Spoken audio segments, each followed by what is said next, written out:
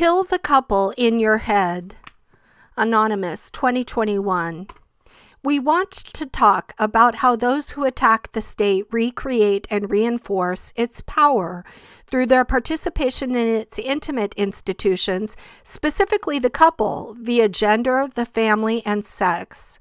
Any transgression of normality, any threat to the order of things must be pacified and incorporated. Subversive currents are quickly channeled into and claimed by movements demanding equality or recognition from authority. We see both anarchists and queers reacting against one another in this sense. Queers reacting against the cult of the patriarchal militant that anarchism so often embodies by devaluing attack and valorizing emotional labor and identity. On the other hand, anarchists react to this reaction by valorizing normative social relations and devaluing the feminized terrain of the emotional, the intimate, the private. We propose a transversal approach that rejects this useless deadlock and intends to attack authority on all levels, from the intimate to the structural, understanding that it is in the interest of power to maintain the idea that how we are controlled and how we control one another are separate concerns. We want to address these phenomena, gender, family, couple, sex, as forms or institutions that capture our desires and energies.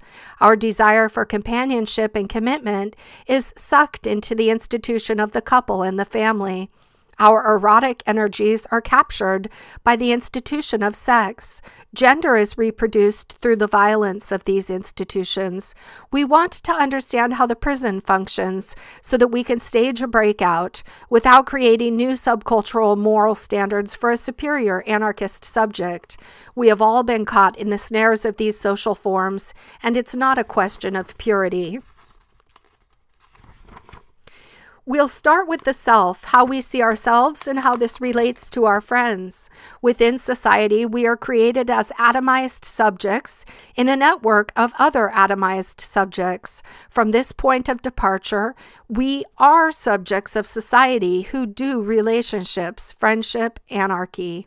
These are acceptable as hobbies or pastimes, but cannot put into question or threaten the walls around our sense of self, which is restricted to the atomized sense of I permitted within the network of atomized I's that is dominant society. We are made to believe that our infinite desires and potential can be reduced to shaping and maintaining our unique brand of subjecthood by changing the decorations on the walls of the cubicle coffin that we are locked into from birth. This sense of self is the foundation of the rationalist cosmology that is the official religion of the secular state. Rationalism is uncritically inherited and espoused by a large part of the anarchist tradition. This European legacy splits the world into binaries: subject-object, mind-body, civilization, nature, self, other, and only acknowledges as real what can be measured with instruments in a laboratory.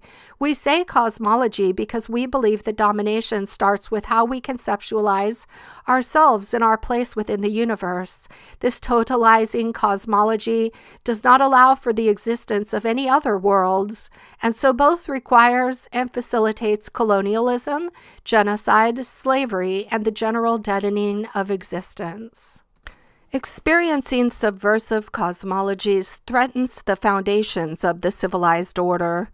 This requires finding ways of seeing ourselves and one another as part of a spider web of relations, of potential complicity.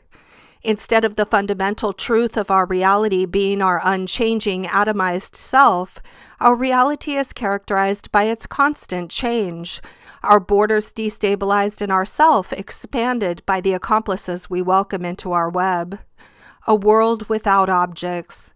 We want to wrench ourselves free from the economy in which we see one another through the lens of exchange value, in which the couple and the family are productive units, and dive fearlessly into a vital ecology of living beings based on reciprocity and gift-giving.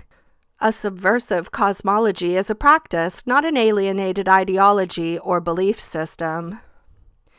We are not interested in critiquing individual decisions for how to move within society, or saying that to call someone a comrade is better than calling them your girlfriend, or that we should all live in a big house without walls or anything like that. We are bored of being limited to the moral framework of judging one another's choices in relation to love and sex. Rather, we are interested in understanding the institutions, forms, and affects that structure our world, and ensure that we constantly reinvent our own domination so that we can destroy them. A shared language around what this looks like is only valuable insofar as it reflects a genuine shared commitment to attack these forms with our friends, ancestors, and ourselves. Language aimed at achieving recognition or creating meaning within society's forms and institutions is also our enemy. We want to abandon the structures that mediate intimate life in the present. We see this not as adopting a new form or ideology, but as a constant tension, a way of life that is in conflict with these institutions and the infinite ways that they impose themselves without a utopian endpoint. We focus on the psychic dimension of the couple, how our fears and insecurities are manipulated by the world around us on both a societal and intimate scale to drive us to seek refuge in this cage. However, the psychic dimension is inseparable from the material. Our fears of abandonment tied to the constant threats of real scarcity, poverty, and violence that push us into and prevent us from leaving coercive bonds of codependency. At the same time, poor people have experimented with creative forms of material interdependence since the advent of poverty. From intergenerational households to land reclamation, and anarchists have created networks of solidarity and mutual aid to confront material scarcity for 2 centuries. Being embedded in these networks gives us more possibilities for sharing our lives and resources beyond the couple, and more places to go when couples fail us.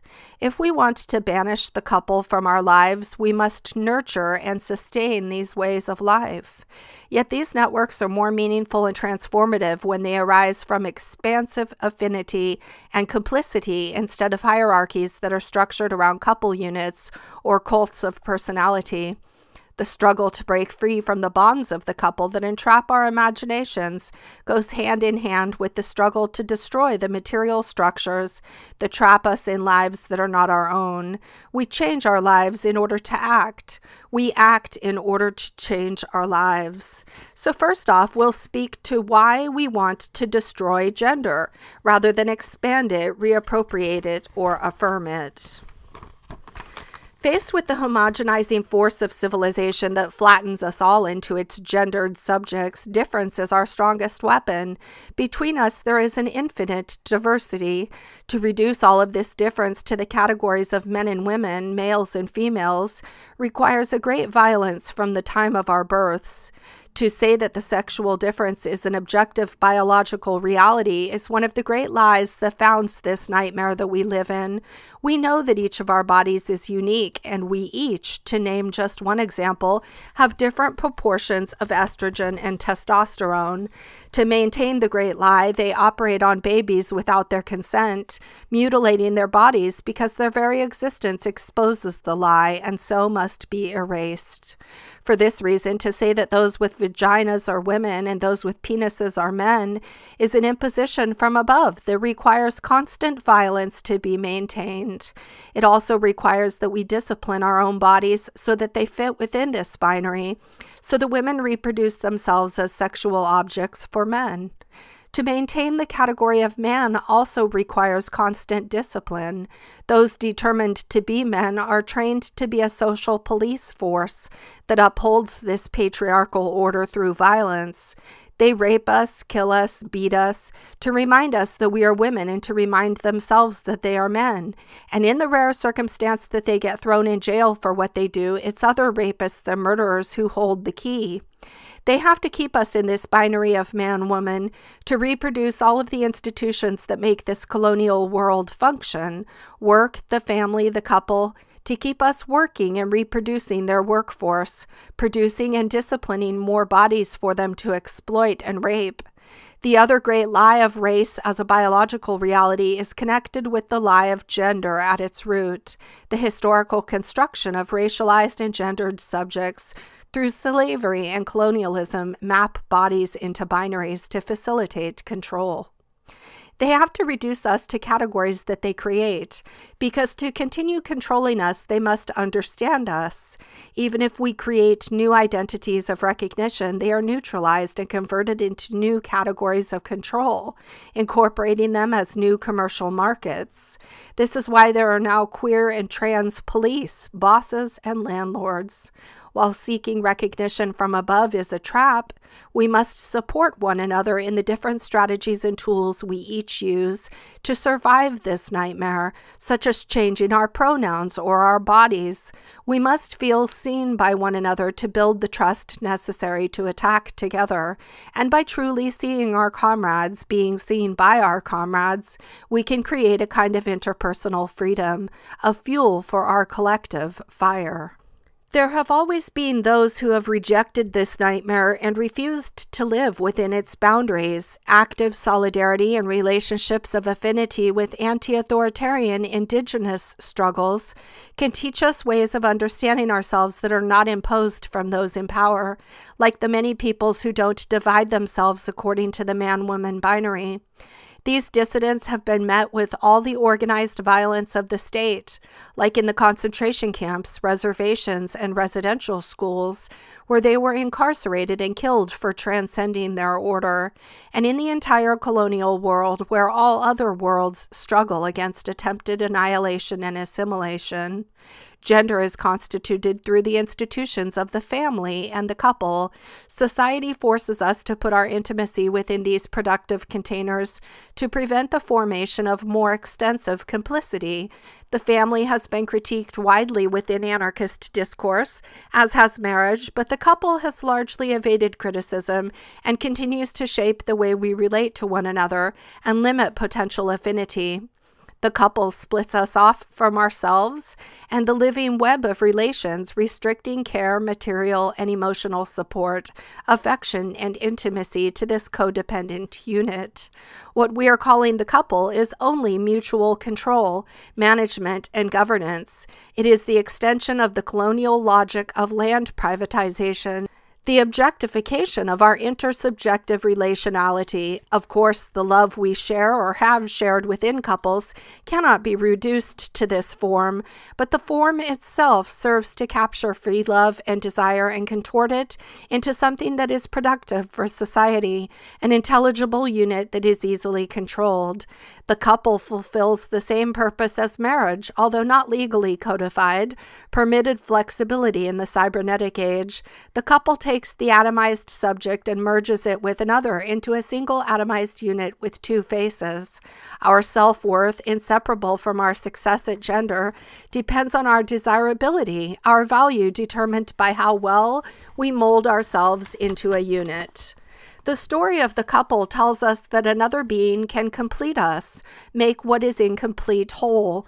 It is fixed within the feminized private sphere of the home, painting as shameful betrayal the seeking of support or intimacy outside of the unit. As soon as a couple contract is established, the relationship becomes a private affair, surgically removed from the friendships it was once embedded within, and exempt from the critiques we otherwise apply to our shared lives. A relationship litmus test. Can you kill a harmful dynamic or pattern without killing your friendship? Can you break up with a certain way of being or relating that does not serve you and remain friends, changed and new?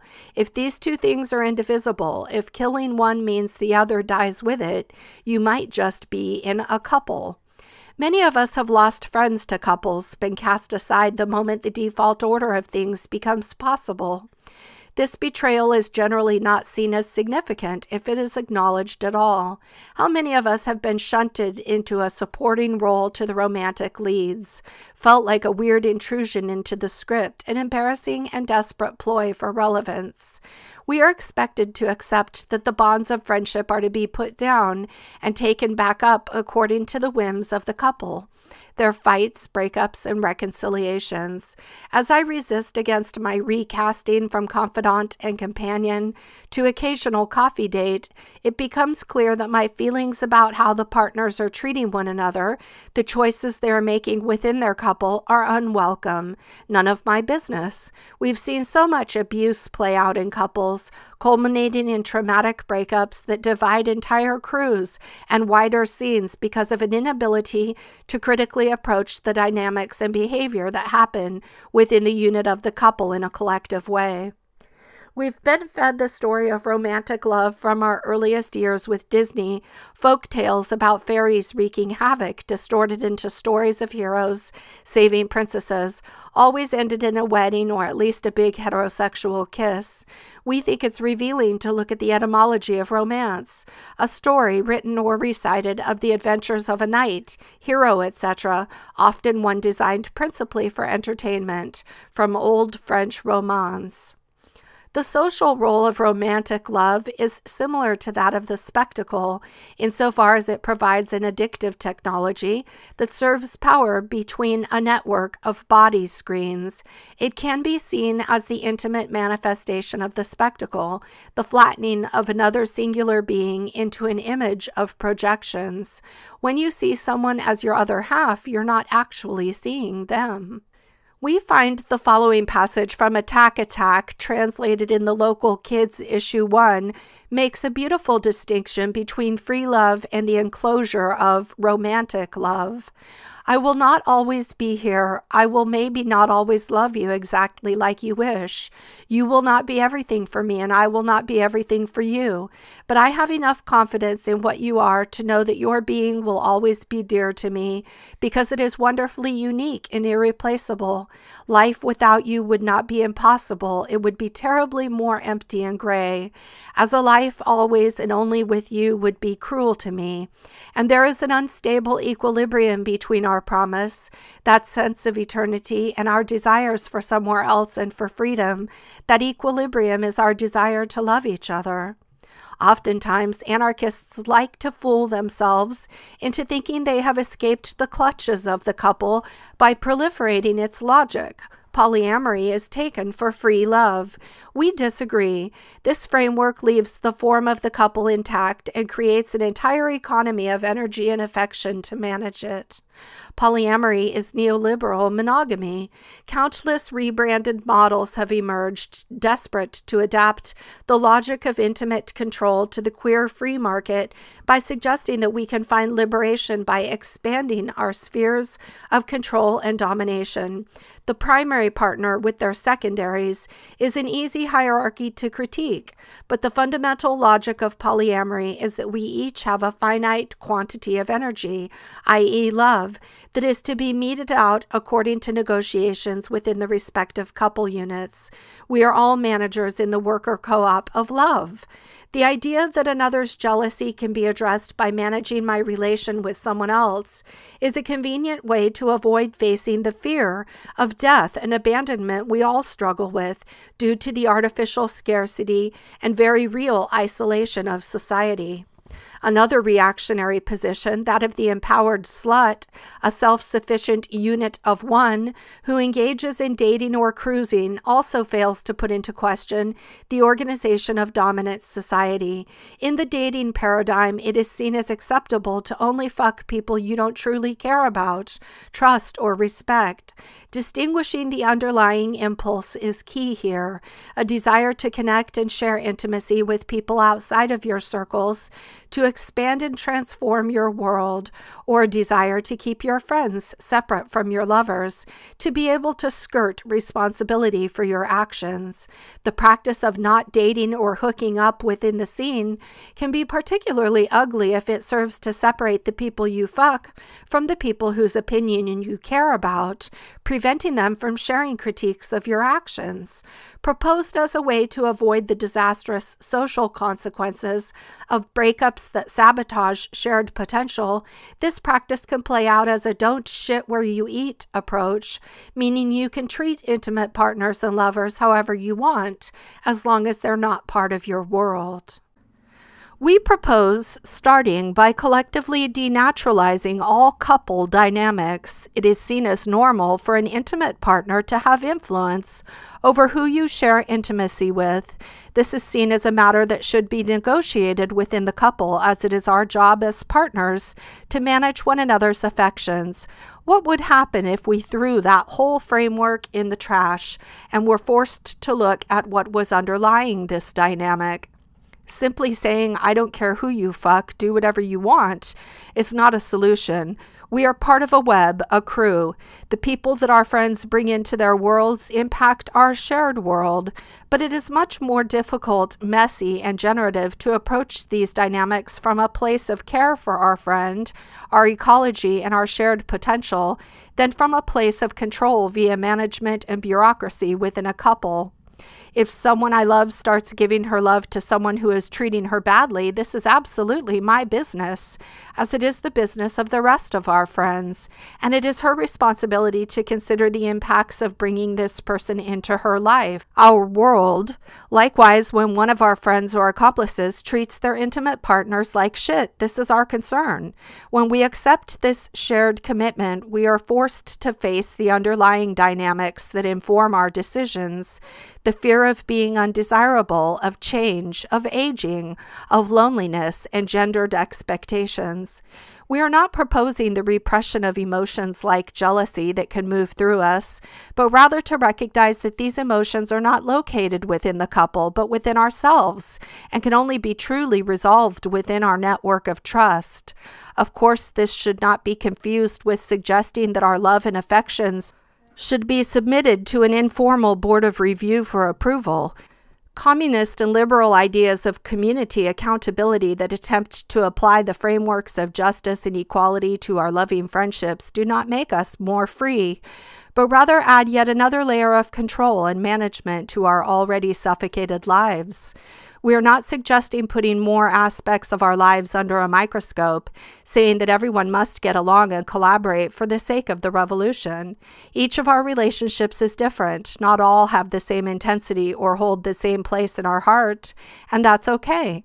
Flattening our relations into a false homogeneity only leads us to deceive ourselves.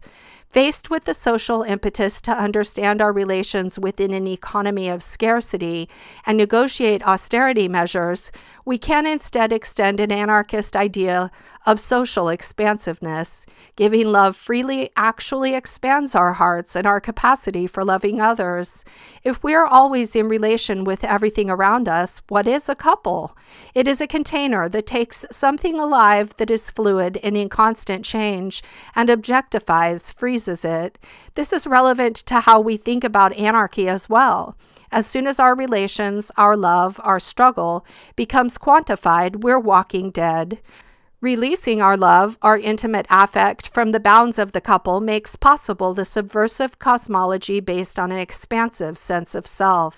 The couple form can occupy and take over any of our relationships, even ones that we see as platonic friendships.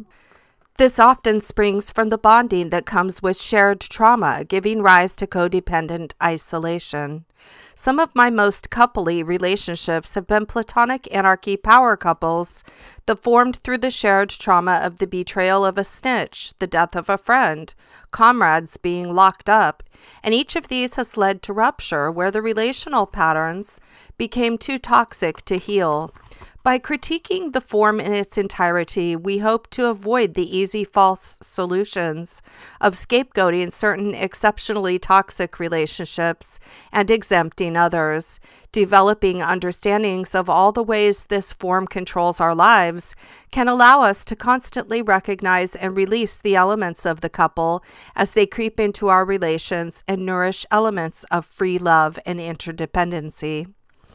When first coming into contact and experimenting with an anti-couple ethic, The natural impulse is to map it onto one's current romantic partnerships. This impulse makes a lot of sense, as anyone who shares the values explored here will likely already have put great effort into freeing their love from the bonds of hierarchy and control. We have all sensed and experienced how wrong things are, if only on an intuitive level that we have yet to discover how to confront in practice. However, if these ideas are taken as simply an alternative map for romantic partnerships, we miss the point and risk covering up the encroachment of the couple into our loving relationships, facilitating denial with new jargon. For this to work, it must be a commitment not only to our intimate partners, but to all of our friends and to ourselves. Refusing to allow the couple to wrap its wires around your life means refusing to extricate your relationships with those you fuck or fall in love with from your spiderweb of friends and accomplices. It means making a commitment to honor and prioritize the unique feelings and trust in each and all of your relationships. Inversely, we should also be critical of automatically integrating new loves into a scene or crew. The forms of trust shared with physical intimacy and those of anarchic complicity are unique and must be cultivated and valued on their own terms. I have been experimenting with these frameworks for several years. In a certain sense, nothing changed. I was sucked into a deeply codependent and in some moments abusive relationship wherein a dear friend distorted their love for me into a fixation they could use to avoid confronting their past. My love for them was in turn twisted with bitter resentment for the trap they spoke so vehemently against and then continued to step right into.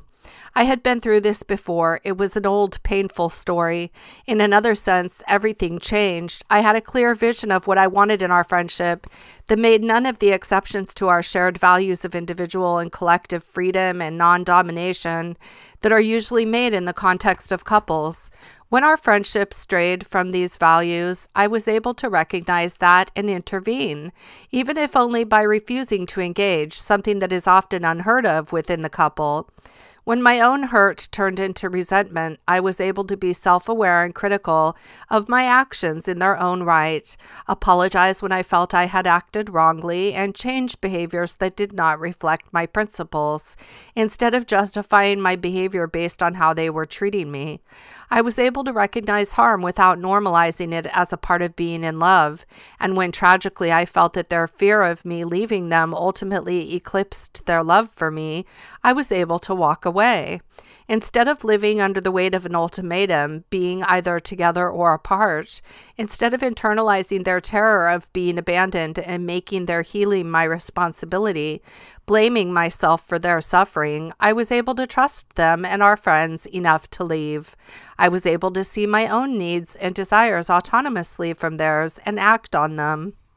Instead of a breakup, a ritual. With a beloved friend, light some kind of fire. A candle will do. Together, think of all the elements of your relationship that are formal, hierarchical, bureaucratic. Name out loud to each other the parts of your friendship that don't serve you. Control, jealousy, competition. Write them down and burn them in the fire. Now think of the elements of your love that you want to nourish and grow. Wildness, vulnerability, bravery. Visualize them as oxygen that feeds your flame, allowing it to burn brighter. Revisit this ritual however often you need, not only in crisis, but as a way of maintaining indomitable intentions. The couple is often established through explicit contract or implied through restriction of intimacies by sex. Sex is the institution that recuperates our erotic energies and corporality and codifies them into a symbolic order, a language that is scripted and transactional. Play is transformed into work, the compartmentalization of our sensuality into a specific act, separate from other sensory exchanges, and all the ways we share ourselves with our friends creates sex as the inverse, the negative space of work. In 1975, Sylvia Federici wrote in Why Sexuality is Work, Quote, in reality, every genuine communication has a sexual component, for our bodies and emotions are indivisible, and we communicate at all levels all the time. This has meant the imposition of a schizophrenic condition on us. As early in our lives, we must learn to draw a line between the people we can love and the people we just talk to, those to whom we can open our body and those to whom we can only open our souls, our friends and our lovers. The result is that we are bodiless souls for our friends and soulless flesh for our lovers, unquote. We must destroy this boundary between body and soul, the foundational lie of rationality, to free our sensuality from this order. By rejecting sex, we can explore what becomes possible when we see our erotic energies as other forms of sensation and communication that we use to share or expand ourselves. This avoids the fetishization of sex as integral to liberation that can lead to radical sex cults, like elements of the Weather Underground in the 70s. Our experiences with sex work reveal with startling clarity the capture of erotic gestures into a transaction. These gestures, in this explicitly transactional context, serve to reify our atomization, pouring concrete into the separation between us. While sharing my body with a friend, I do what to an outside observer would look like the exact same thing with my body that I did with a John. But this gesture is nothing like the other. Here it is a corporeal venture into trust, a step in our dance that dissolves our stable sense of self. We want to quote from To Destroy Sexuality, anonymously submitted to the publication 3 Million Perverts in the 1970s. Quote, we want to rediscover sensations as basic as the pleasure in breathing that has been smothered by the forces of oppression and pollution, or the pleasure in eating and digesting that has been interrupted by the rhythm of profitability and the ersatz food it produces, or the pleasure in shitting and sodomy that has been systematically assaulted by the capitalist establishment's opinion of the sphincter. It inscribes directly upon the flesh its fundamental principles, the power lines of exploitation, the neurosis of accumulation, the mystique of property and propriety, etc. We want to rediscover the pleasure in shaking ourselves joyously without shame, not because of need or compensation, but just for the sheer pleasure of shaking ourselves. We want to rediscover the pleasure of vibrating, humming, speaking, walking, moving, expressing ourselves, raving, singing, finding pleasure in our body in all ways possible. We want to rediscover the pleasure in producing pleasure and in creating pleasure that has been ruthlessly straitjacketed by the educational system in charge of producing obedient worker consumers. We want to be rid of sexual segregation. We want to be rid of the categories of man and woman, gay and straight, possessor and possessed, greater and lesser, master and slave. We want instead to be transsexual, autonomous, mobile, and multiple human beings with varying differences who can interchange desires, gratifications, ecstasies, and tender emotions without referring back to tables of surplus value or power structures that aren't already in the rules of the game, unquote. We want to turn now to how gender and sexual norms impact and alienate anarchy. The insurrectionary tradition warns us to reject specialization in favor of social contagion and expansiveness. The role of the militant is that of the soldier, a specialist in war. The anarchist tendency to fetishize militancy and create cultures of macho stoicism requires that we devalue its inverse, the home and its terrain of feminized emotionality. To upend this binary, we propose adopting a warrior ethic. A warrior ethic integrates the spiritual dimension of conflict, valuing shared ritual for how to prepare to risk death and for being welcomed back into the arms of our friends.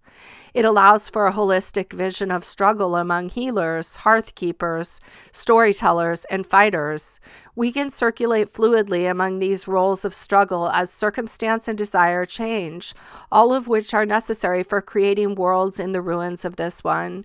We don't want to act like soldiers under the black flag. Our nervous systems shut down to sensations when they are permanently activated to threat, giving rise to the symptoms we identify as responses to trauma: hyperarousal, numbness, insomnia, dissociation, depression. Stoicism, or being hard, is how men are socialized to engage in conflict, but is just a valorization of the freezing trauma reaction. In order to hone our techniques of war making, we need to develop healing modalities to reappropriate our senses. We need to be able to take our armor off when we aren't in immediate harm's way, learn how to release trauma rather than endlessly accumulate it. We need to be emotionally aware and open ourselves to connection as a life force in our struggle. Affinity groups or crews can also turn into a sort of nuclear family or a grouping of couples. Although some projects are only possible with the few that we trust completely, not all projects require these standards. This affords us space to develop complicity outside of the usual channels, to experiment with trusting new people over time. If our crew is all we have, like the couple or family, it must meet all of our needs. Since our potential for action depends entirely on the survival of the crew, we live under the shadow of its impending rupture. This puts our shared life into a sort of pressure cooker, fertile ground for the formation of norms, discipline through control, and informal hierarchy. Conflict and the space necessary to work through it in a healthy way comes to be seen as a threat to our collective survival or an interruption of our ability to act together instead of a necessary and desirable source of growth and change. Fearing the dissolution of the crew, we turn further to couples so that we are not left all alone when the inevitable rupture hits. I've been trying to navigate this pattern by approaching crew formation more informally, something fluid and context-specific, rather than permanent and formal like a cell. We can form an affinity group for a specific project, and upon its completion, we can allow this group to die, allowing for the birth of new constellations of affinity that grow from these experiences. Having different possibilities of action within many unique relations that can change according to the needs of projects without stable boundaries of inside and outside allows us to act within a web rather than a unit. We also don't want to reproduce the familial model of the patriarch and his progeny by elevating influential male theorists and strong personalities to a place close to worship, as we see in many contexts, from Bonanno to less public dynamics within each milieu. It can be scarier to face our own demons than to confront riot police, conflict with who we were made to be. The poison that we have ingested of this society requires courage. For instance, if I feel jealous of the person I'm sharing intimacy with desiring someone else, and I refuse to locate that feeling within my relationship with that person, I can recognize it as something that comes from my lived experiences. Then I can see what I'm identifying as jealousy as a mask of my own fear of loss. I can reflect on where that fear comes from, my friend getting killed or my deepest love leaving me, and I can mourn those losses with my friends. Only then can I avoid using that feeling to create a dynamic of control and deepened exclusivity with the person I'm sharing intimacy with.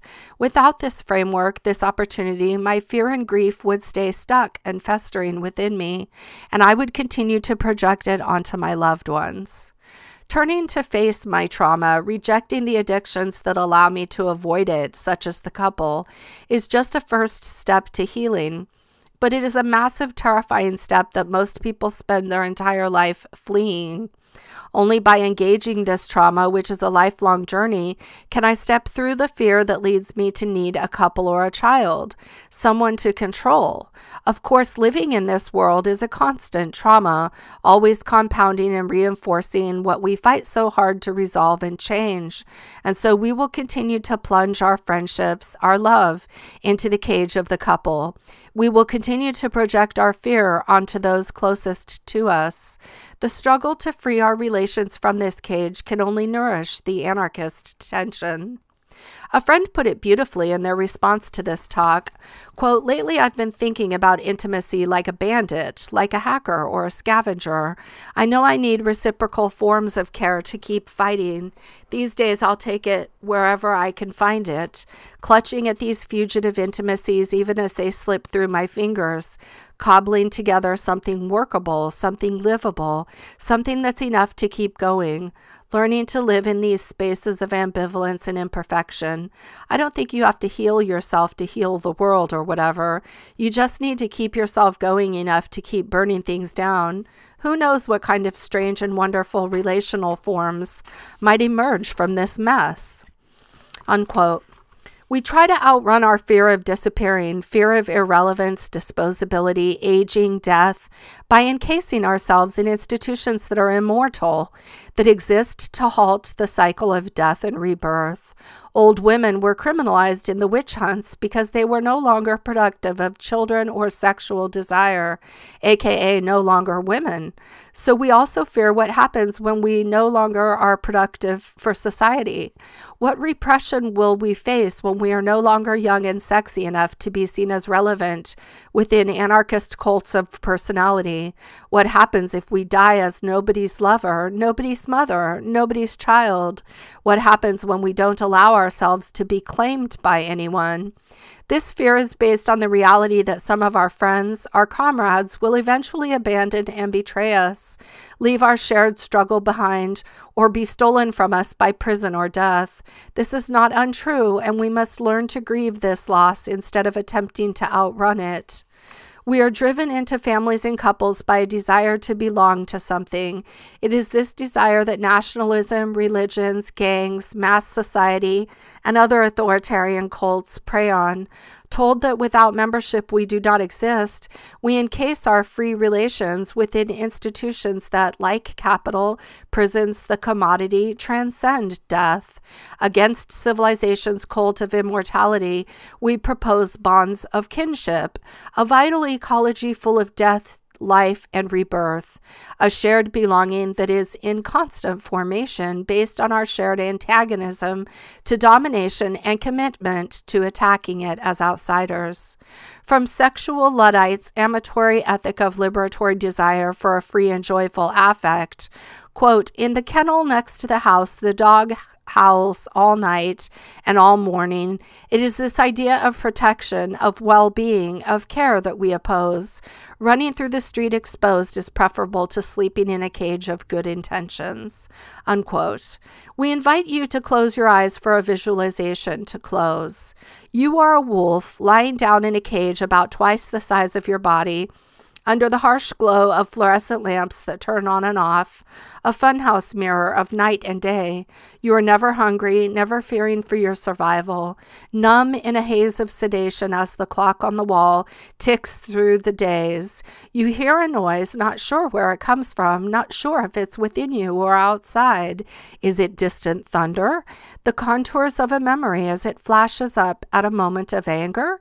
You stand, but instead of pacing back and forth, you hurl all of your weight against the door and tumble out onto the sterile floor.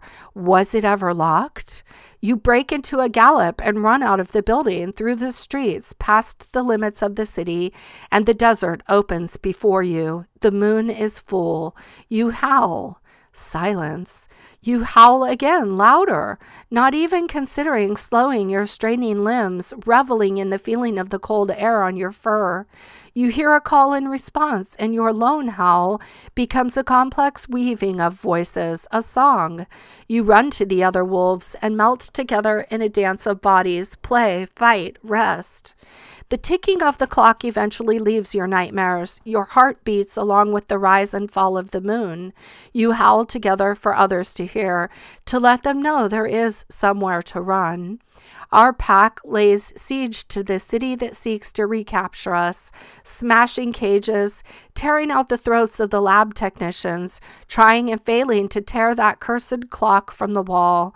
Some of your kin die by the guns of hunters. Others join, some return to the safety of their cages. Those who will never return lick one another's wounds. One night you decide to leave and wander alone. The solitude you now choose is nothing like the the isolation of the cage. You left that behind worlds ago. You know that you can always come home to your kin, changed, different. You climb a dune and absorb the expanse of the starry sky. Your heart floods with the immense beauty of the desert and your smallness within it. You fill your lungs, release a howl, alive with all the grief and joy of your wandering. Others answer.